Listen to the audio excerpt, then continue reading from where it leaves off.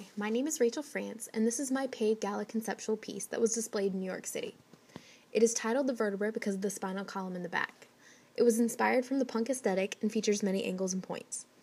The top was made from window screen that was folded and sewn to a knit understructure. The pants were inspired from a flounce-like pattern from Pattern Magic and was made asymmetrical for a punk vibe. The spinal column is made from origami folded cardstock and was spray painted to emphasize a deeper black with a pop of hot pink. Overall, I love how this pointy conceptual garment came to life and is now displayed here at Radford University as part of one of my senior projects.